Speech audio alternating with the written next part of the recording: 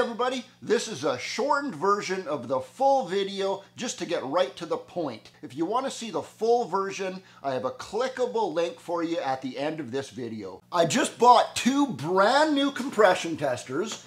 Look at the main difference between these two. Right where you screw it into the spark plug hole, one has a Schrader valve in the end and the other one doesn't. There are two types of compression testers.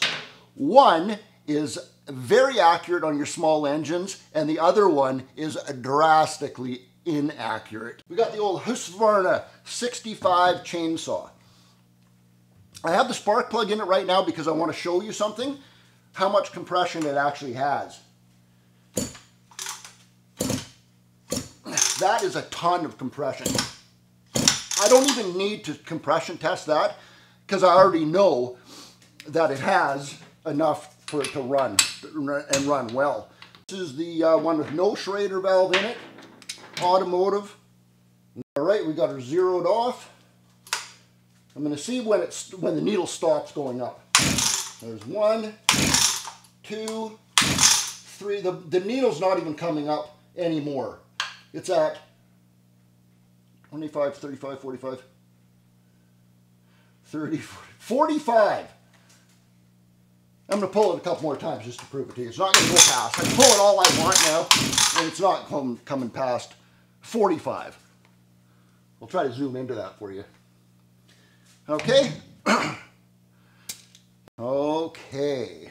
Schrader valve mighty vac.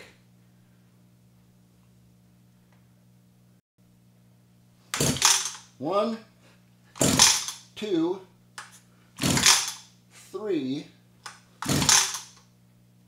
4, still coming up. 5, 6, 7, 8. Yeah, it's not coming up anymore at all. But, holy crap. What a difference that is.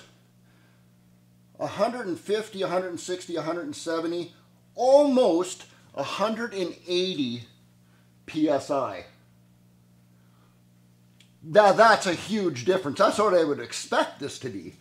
180 to 45. Well, there you go. That proves my point. Don't buy the wrong one.